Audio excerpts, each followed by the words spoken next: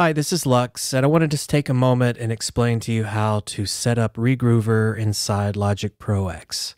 It's a pretty simple process, but make sure you're using the multi-output version of the plugin versus the stereo version. Okay, I've thrown a random loop here into Regroover. Let's just take a listen.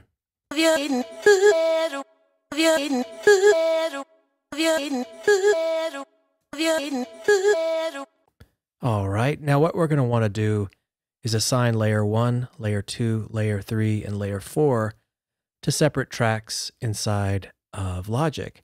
To do this, open up the mixer. I'm going to hide stereo out and master real quick. Next, pay attention to the plus minus down here at the bottom of the channel strip above solo.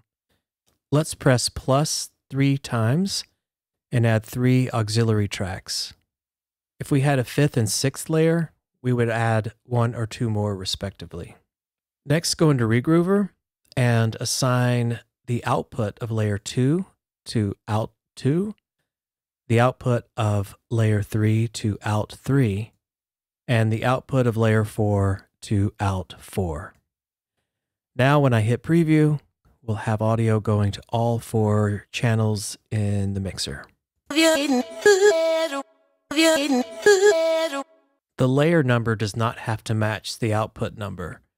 So in this example, let's go to layer 3 and choose out 16. We now can go to aux 2, which is the layer 3 track. Hit the input button. You can go down to instrument 2, which was the original name of the track.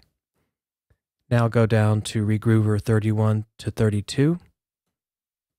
And if I hit solo and preview, it's routed that way.